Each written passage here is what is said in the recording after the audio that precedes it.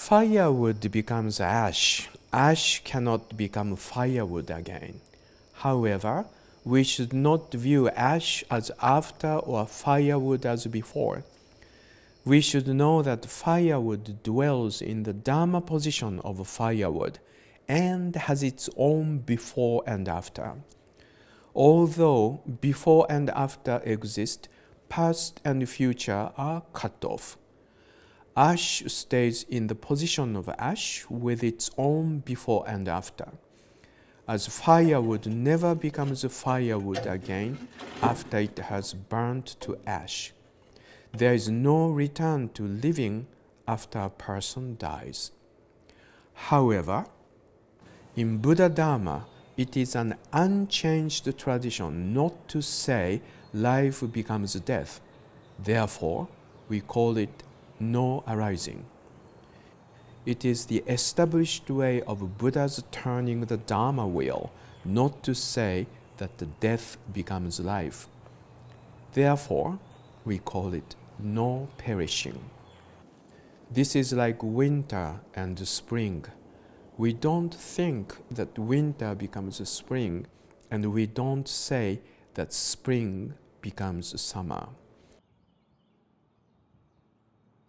That is the second meaning of middle way, between nothing exists and everything existing in a fixed way. We are changing, but there are some principle or law that is cause and result, or cause and effect. So there's something we have to follow, and yet things are always changing.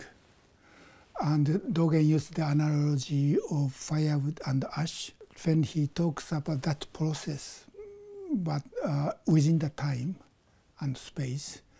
When he talks about firewood and ash, he talks about the time. And he said firewood has its own position, own Dharma position as a firewood. And he said there are before and after, but before and after are cut off. This means the only true reality, true moment is this present moment. Past has already gone, and future has not yet come. So this present moment is only actual moment we can experience.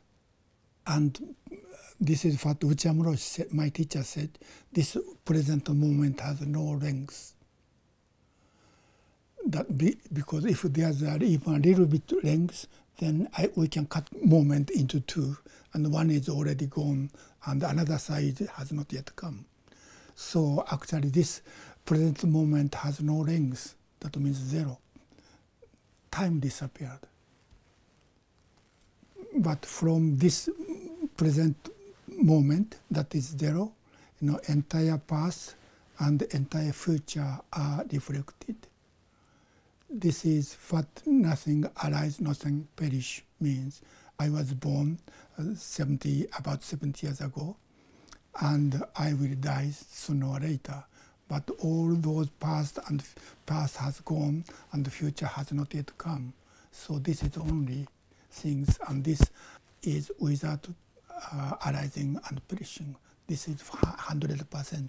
The moment of firewood is 100%.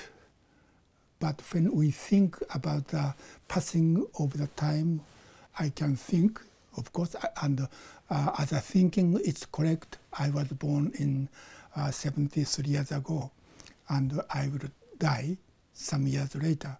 Within the realm of thinking, that is correct way of thinking, I mean as a human convention. But as a real reality, only here and now is there. And firewood has a past as a living tree, and as a future as a ash. But living tree is already gone, and the ash is not yet come. So for the firewood, to being fire is 100% reality, nothing else. That is the way we see our life from our Zazen. that is another thing to focus on here and now. Here and now has no arising and no perishing. It's 100% here. In Dogen's teaching, there are three kinds of time, or three ways of viewing time. One is our usual way of thinking, usual way of understanding of time. Time flows from past to the present and present to the future. That is one way. And second is time only here and now, and which has no length. And third is time which doesn't flow. When I studied Dogen, he said, our Zazen here and now is one with everything in the past and in the future. I think that means from the Big Bang until now, this is one moment. We make a segment by thinking. You know, we measure time using a watch or using something like the length of the day. But when we don't measure the length of time using such devices, you know, from the moment of Big Bang and now, this is simply one moment. In that sense, you know, we are there at the moment of Big Bang. So we are as old as this universe. That is another way, you know, Dogen view the time. View the time means view our life. So our life in a conventional sense is we are born some years ago and still living, and I'm going to die.